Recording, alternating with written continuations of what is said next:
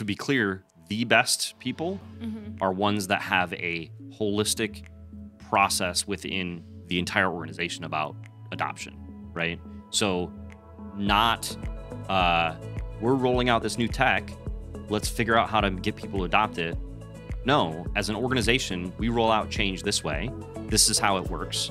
And whether this it's is technology, whether or not it's whatever, it doesn't matter what it is. This This is how we do it. It's expected that everyone's going to understand what's going on. This is how we get feedback from end users. This is how we approach that. The more it's just part of your business and not this new tech is making you have to do this extra stuff, and it's more this is just how we work as a company, the better off you're going to be. Yeah. On the flip side of the good, I'll say one of our projects that we did was an intranet-based project, and originally we struggled to get some buy-in from some of the stakeholders, and it was a little bit reserved, but our stakeholder there was pushing for it, and she really, really pushed it along.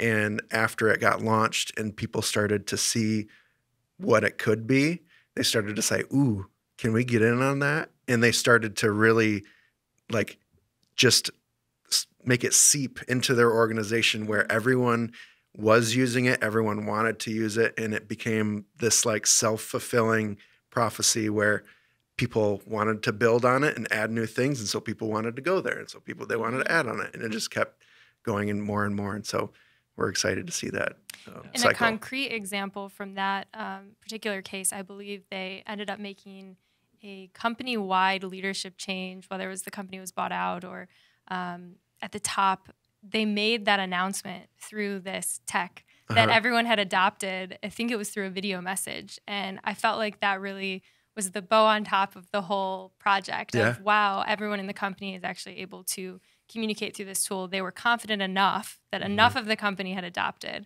that intranet that they made a huge announcement like that through it. And it was successful, right? You know, it's good engagement. So that particular scenario highlights probably the biggest challenge for organizations that are trying to, improve adoption, and that is with tech, especially. People don't know what it means to them until it means something to them. It's very difficult to take a technology that's going to be an integral part of your life and get feedback on what you think that means to you, or what how we should improve that before we launch it. If I'm not using it, right?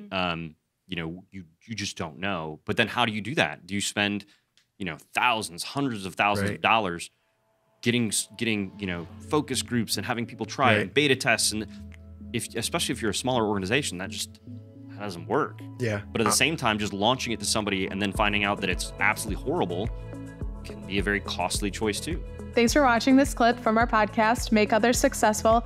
If you want to see more, head on over to our new channel where you can find full episodes and other helpful clips.